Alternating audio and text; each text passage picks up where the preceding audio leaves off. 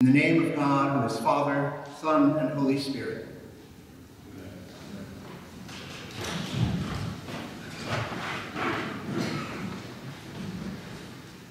Merry Christmas. I can still say that, because it's still Christmas. Because that festival that begins with the first of Christ's Masses at midnight on December 24th continues until the end of that whole cycle of scripture readings that deal specifically with the birth and the infancy of Jesus. Most churches in the West consider the end of that cycle to occur at Epiphany, exactly 12 days later, hence the 12 days of Christmas. The Epiphany representing both the circumcision of Jesus and the presentation in the temple. We've kind of conflated those two.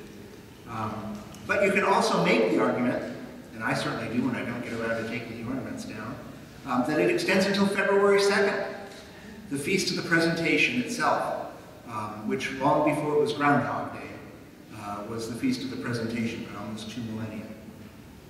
Anyway, I hope your Christmas so far has been merry, that you had time with family and friends, that you had a chance to relax, to listen to some good Christmas music, and by good I mean good. Santa Baby doesn't count. I hope you've had a chance to have some really good seasonal delicacies, Christmas cookies, or whatever it is your family does. We've been working away at the Polish specialties a day at a time instead of all at once, which is actually a little bit better. That you've had a chance to sort of smell the evergreen and the pine that are really giving off their fragrances right now. That you've had a chance to see beautiful decorations, silver tinsel glittering on green and red and gold ornaments. That you've had a chance to be even just a little bit thankful for a little dusting of snow, you know, not a lot, not enough to shut the city down, but just enough to look nice on the ground. But I hope in the midst of all of that wonderful kind of holiday stuff that we all look forward to, that you've also had a chance to contemplate, that you've also had a chance to really ponder prayerfully, with that kind of wide-eyed wonder, that profound mystery of the Incarnation. And I hope that in the midst of that, and in the midst of reading the Scriptures, in the midst of hearing the stories, that it has started to somehow affect you, that it started somehow to dawn on you what a tremendous, tremendous love story there is behind all of that. And I hope for all of you that whether you do it in private and nobody sees you, or whether you're sitting there in full view of the public, that somehow that brings a tear to your eye, that you recognize with great gratitude how deep the Father's love for us was, that he would send his only Son to rescue the likes of you and me.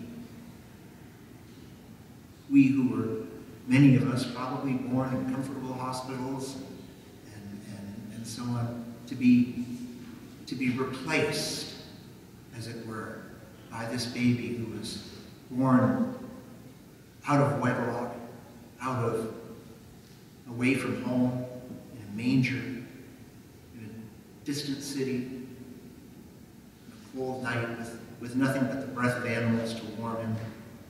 Became a refugee, all of that for you and me. What a great love story that is. You know, and I hope that in the midst of that you follow that love story, and you follow it all the way back to the beginning, to the creation, when the Word was with God and the Word was God.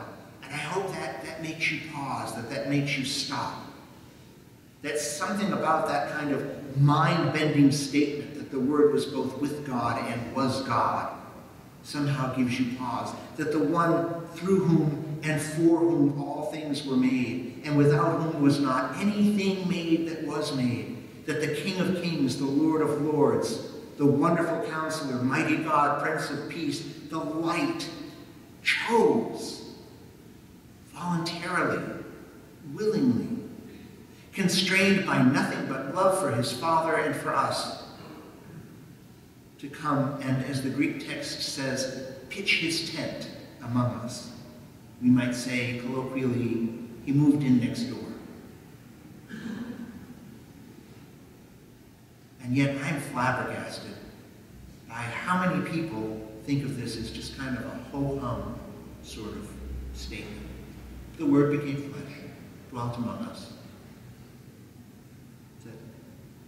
Now, I will grant you that if you look at this first chapter of the Gospel of John, called the prologue, everything else that happens in the Gospel, according to John, really reflects back onto this first chapter. But I will grant you that this first chapter of John is very poetic, it's very profound, it's very deep, and there's not a whole lot you can actually do with it right out of the box, right? It's not the kind of self-evidently useful news you can take home and use as soon as you get home from church today, right? It's not the kind of scripture passage that's going to teach you how to live. It's not going to get you into college or get you a job or get you a raise or get you a better job. It's not going to improve your golf game. It's not going to improve your love life. You can't use this passage to win friends and influence people. It's not a cure for cancer. It's not a blueprint for living the good life. It's not a policy platform for a just society. It doesn't tell us how to end hunger or oppression or illiteracy or homelessness or war. It doesn't teach you how to balance your checkbook, let alone the national budget. It probably won't even go very far to comfort a grieving soul, or to encourage someone who's disheartened, or to help somebody make sense out of why their world or their life has just fallen apart. But it is a passage with a purpose. It does have a use. And that use is precisely to cause us to fall in love, head over heels in love, with this God who is both one and three, with the Word made flesh next door, who is also the light of men, the light of the human race, the light of the world, the truth, the way. The purpose of this prologue to John is to give us a reason to fall in love again with the beauty of holiness, with the goodness and righteousness of God and of His Word. This is the same theme that Father Ed mentioned in his Christmas Eve sermon, this idea of falling head over heels in love. And maybe that's why the Holy Spirit, who is wiser than all of us, has guided the church to keep shoving this particular passage in front of us time and time again throughout the Christmas season. It's read at least 4 times, 5 or 6, depending on which services you choose. It keeps coming up, these same 14 or 18 verses from the first chapter of John. It's not because they're that hard to understand. It's not because we have to scratch our heads and puzzle over them. In their own way, they are just as vivid as the stories of the angels and the shepherds and the wise men.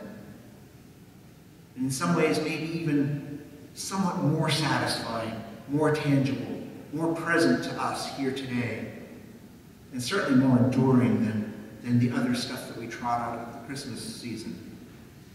And more transformative. Right? Don't spend your time contemplating this passage trying to figure out what it means. But let the passage, let the words wash over you. Ease into that revelation that the Word was not only with God, but was God. Stop struggling against the mystery. And instead, just allow it to permeate your consciousness. Don't try to wrap your head around it. Let it reshape your thoughts, your mind. Paul would eventually get around to writing and saying, be transformed by the renewing of your mind. Let the Word of God enter into you and change you. And maybe if you do this, maybe for the first time even, you might finally get a sense that this is what you've wanted for Christmas all along. A God who is big enough. A God who is large enough to stand outside of creation, who isn't affected by us. A God that cannot be manipulated. A God who cannot be exploited. A God who is simply, purely, goodly, lovingly, justly, mercifully there. Perfectly just, merciful to the point of self-immolation, even for the likes of you and me. A God who has a design and a plan for us, a plan for our perfect joy, our perfect fulfillment, and a God who knows way better than we do just what will do that for us. A God who cares about us, not in the big picture way alone, but deeply and minutely, not just about the ideas in our heads, not just about the dispositions of our hearts, or the works of our hands, but who counts every single hair on our heads, who cares about our emotions, our feelings, our triumphs, our failures, our biographies, our relationships, our past, our present, and our future. Sink into that. That's the love story. That's what it means that the Word has always been there, that the Word created everything, that the Word created even us, and has loved us since the beginning, and continues to love us even now. And the deeper we can sink into that love story, the deeper we can go into that prologue to John, the greater our wonder at that, the greater the sense of unworthiness that it evokes in us. The recognition that this is truly an undeserved gift. The greater the praise that it arouses in us. And the better we are being conformed to that one, that Christ who came that we might have life and have it in abundant fullness, into whose image and likeness we are to grow to attain to the full maturity, the full stature of Christ. That was God's plan for us from the beginning. And this is the beginning of its definitive fulfillment. But it will only happen if we actually do spend time with the Word, if we actually do spend time with the Word made flesh, if we actually do spend time pondering and contemplating the words of Scripture, looking at the ways in which we present Christ to one another here in this church, through our creche scene, through the Eucharist, through our own presence here, through our fellowship with one another, the gracious words we speak, the forbearance that we show to one another. And since the Word become flesh has moved in next door, the least that you and I could do would be to stick around and visit. Invite him over. Or better still, go knock on his door. They will open, I promise. Get to know him. Get to know the Father. Talk with them. Don't worry about communication. The Holy Spirit will give you the words to say. Dine with them. They throw one heck of a dinner party. The bread and the wine are particularly good. And I recommend this to you not just as an optional luxury, not just as something that's attractive primarily to people who like religious kinds of stuff, but as a crucial necessity if we are going to grow, and especially if we're going to really know the kind of exaltation, the kind of rejoicing that we heard in Isaiah this morning. And most importantly, we need to immerse ourselves in the Word if we are going to avoid the traps, the snares, the deceits of the devil, of the evil one. Because make no mistake about it, just because it's Christmas does not mean the devil is not hard at work. That there isn't, not just darkness and evil in the world, but a sentient evil, a hungry, predatory evil. Not just the damaged, imperfect creation left behind after that one really awful snafu in the garden long, long ago, but an evil that actually actively and deliberately hates.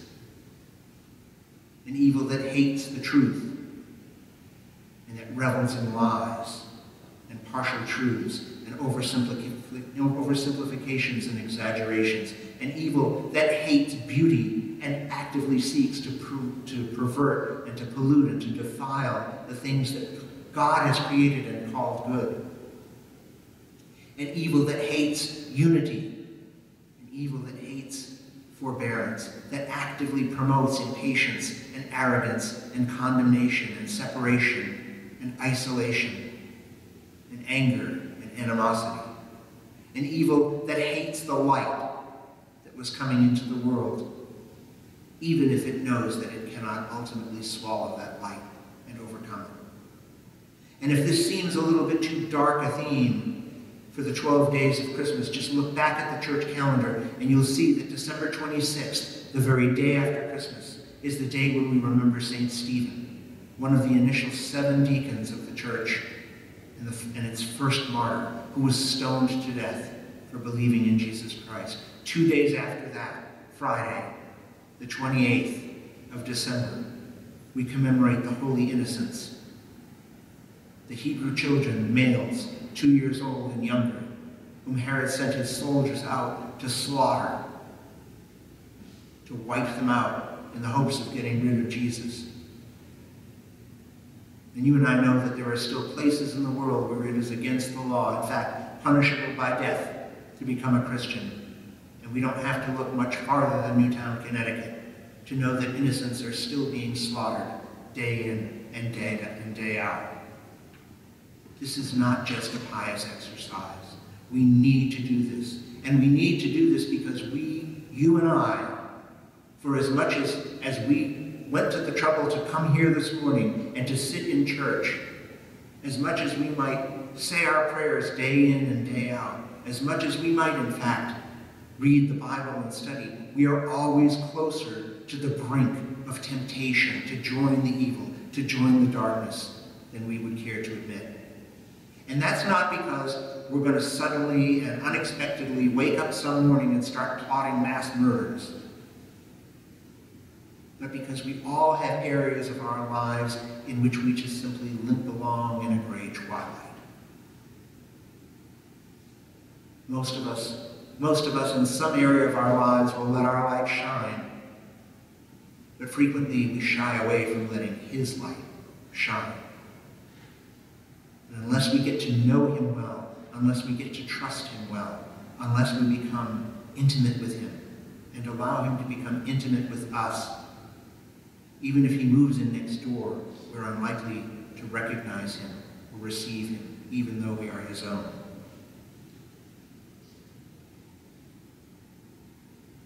It's a severe message, but not one without hope, because the light does ultimately triumph. The light is always on next door, and where the light goes, even darkness is not dark. That's especially true for those who are poor in spirit, who've already known enough darkness, and who no longer care to use it as a convenient place to hide their vulnerabilities from the world. These are the people who know hunger and thirst in body and soul, people who are lonely or afraid, people who mourn an irretrievable loss, people who are too weak or too meek to stand up for themselves, who are persecuted not for their crimes, but for the righteousness of their lives. They are blessed because they're desperate enough to depend on His mercy and humble enough to accept His justice. And for that reason, God is able to bring out of their lives undeserved good, even from their suffering, because they have been, by grace, by the action of the Holy Spirit, detached from their cravings for security or creature comforts or self-satisfaction or prestige or power, because they've tried those things and they didn't work, and they've given up on them. And they are quite content, for His sake, to boast to the world only of the things that show their weakness, so that the surpassing victorious power of God can be known. That's why I beg you, immerse yourself in the Word. Enter into that intimacy with Him, that He may purify you as well, and cleanse you and me and polish us and set us on fire. Brothers and sisters, when we go away from here this morning, fed by the Word and with the Word become flesh, I beg of you, don't go out into the world intent on blending back in to the darkness. It's one of the evil one's lies that somehow we must be careful not to differentiate ourselves too much lest we appear threatening. But rather, for the sake of Stephen, for the sake of the holy innocents, for the sake of the light of the world, Jesus Christ, go forth as bearers of his light. Go forth rejoicing and exulting in the God who has clothed you in bright garments of salvation, the robes of righteousness, who has adorned you with a priestly call and bedecked you with jewels to demonstrate his love for you so that others may see and desire to be loved that way as well. And for your sake, I will not be silent. And for your sake, I will not be quiet until your righteousness goes forth as brightness and your salvation as a burning torch. The nations will see your righteousness and the kings your glory, and you shall be called by a new name that the mouth of the Lord will give. You shall be a crown of beauty in the hand of the Lord and a royal diadem